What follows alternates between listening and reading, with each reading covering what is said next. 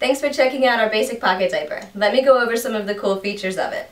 First of all, it comes in hook and loop closures, which are easy to use and daddy and daycare friendly. And it also comes in side snaps, which are long lasting.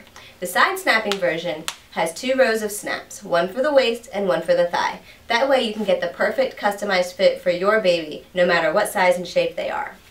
On the inside of the diaper, we have a soft microfleece inner lining. This lining is stay dry, which means moisture will wick through so your baby doesn't feel any wetness.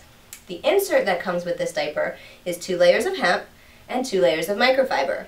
It's a tried and true combination that will outlast any heavy wetter and definitely prevents against leaks.